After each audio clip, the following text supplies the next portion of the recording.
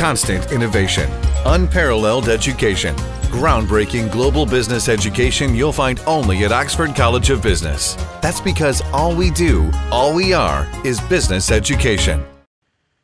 The SLFP handed over nominations for the Dewlapitiya, Attanagalla, Mirigama and Katana Pradeshiya Sabhas and the Katunayaka Siduwa Municipal Council under the patronage of former President Chandrika Bandaranaike Kumaratunga. Madam හිටපු ජනාධිපති මහින්ද රාජපක්ෂ මහතා කියන මැෂිනුයි සිමෙන්ති කොට්ටයි සල්ලි බෙදනවායි කියලා. ඒවා කෙරුවේ ඒගොල්ලෝනේ. මම නම් දන්නේ අපේ කවුරුත් කෙරුවා කියලා. State Minister Lakshman Abewardena presided over the UPFA's handover of nominations for a number of local government bodies in the Mathura district. If someone who supported the UPFA for many years suddenly asks not to vote for it, the people must immediately decide to reject them.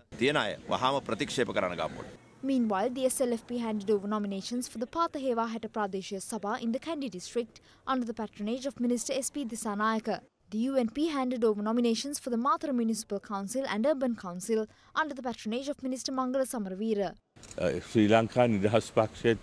The issue that has arisen in the SLFP is an internal problem. However, amid that problem, I request the SLFP not to allow the return of old faces, making this country a den of thugs and commission seekers.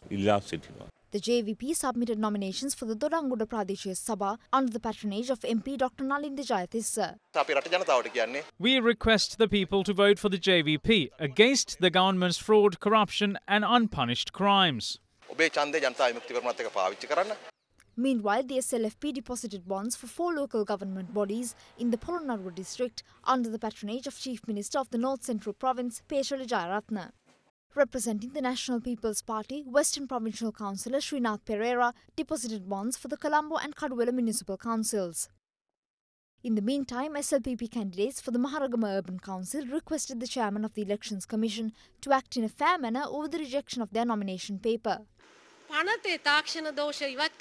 We request the chairman of the Elections Commission to understand that it took 3 years to remove technical errors in the Act. It is difficult to remove technical errors at once in a nomination paper.